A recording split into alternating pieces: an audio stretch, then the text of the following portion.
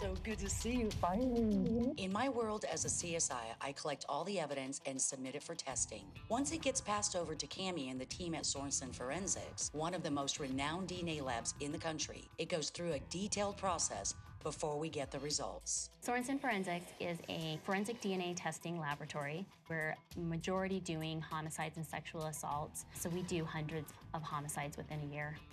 We get a lot of just the bulk evidence, whether it's clothing or bedding. So trying to find that stain is so key to the success of the DNA testing. This is interesting. Crime scene investigators are really the first responders. Our job is not necessarily to solve the crime. We really are like this assistant to the investigation.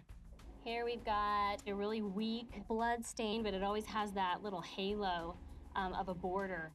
Once we've identified a biological stain or cellular material from an item of evidence, we will do our DNA analysis.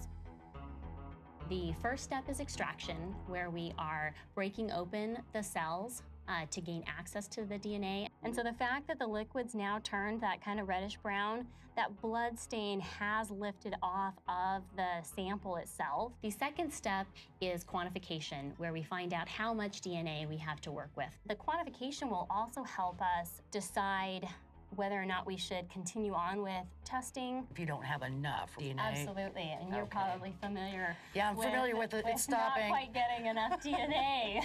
And if there is enough DNA present, we can make millions of copies of the DNA, which is detected on an instrument and analyzed to create a specific set of numbers that we can then compare to a buccal swab taken from a suspect. So in our report, we said that we got a complete DNA profile off of the evidence. This is that set of numbers that makes up the DNA profile. This set of 16 numbers is actually unique to each individual.